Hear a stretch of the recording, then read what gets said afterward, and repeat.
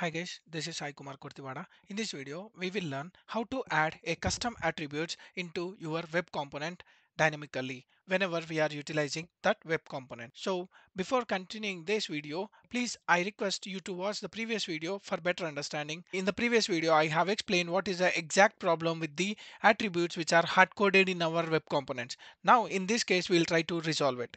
Let me quickly jump into Visual Studio Code. Here I have created a shadow element and a div element. Inside this div element, I placed the input element as well as button element. And whenever I am using this custom element, then automatically my input element and button element are rendered in our UI. Let me show you the demo first.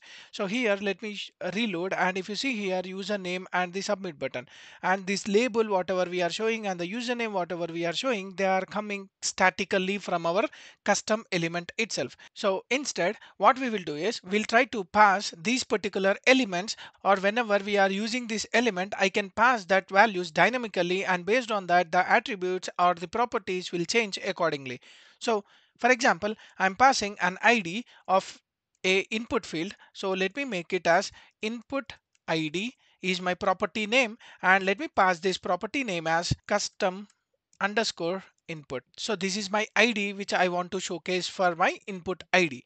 And also we have something like a placeholder. So let me use input placeholder is the name which I given for my input placeholder property. So in this I can pass username, something like this username, and let me hit enter, and let me hit enter, and let me hit enter, and let me show button label. So I have a button label, and let me pass this button label as submit, or you can use something like login. Save this, and by giving this we cannot showcase on our UI. Instead, what we can do is go to the index.js, and wherever you have a hard coded values, we can replace them. So by using this dot, there is a method called as get attribute. So we can get the attribute which is specified on our UI. Let me go here, copy this input ID and paste here. So this input ID, whatever the value we are entering inside this input ID, will be assigned to my ID of that input field. And this is a placeholder, so I can use this dot get attribute of what is my placeholder property name, input placeholder. Let me copy this and paste here.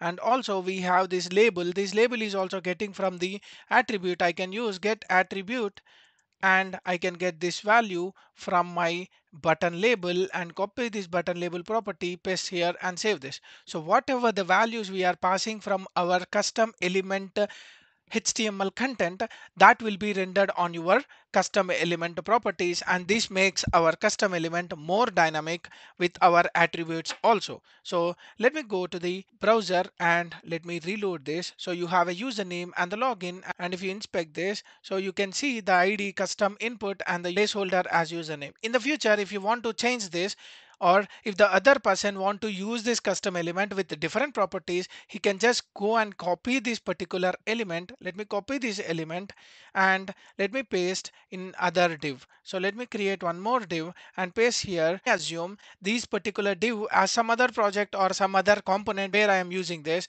and let me give hi underscore 2 and give something like a password, and let me give it as register or something, any label.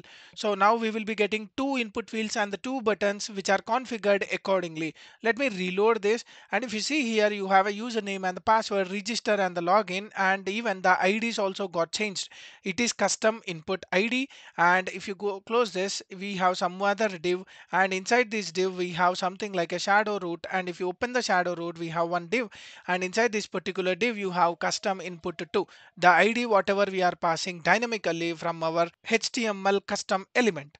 So that is how it will be used for customizing our attributes. And by using these customized attributes, you can handle any of the complex structures, and we can maintain the structure very neat and very flexible, as a web component can be used at any pace and at any time. In the upcoming video, we will do a small example where we will be creating a card stuff, and we will be passing all the different types of properties to it, and whenever we enter some values, we'll get that values into our HTML content. So for that sake, please watch this whole series for better understanding on the web components. Hope you like my explanation. If you like my video, like, share, subscribe to my channel for more updates. Signing off. Thank you.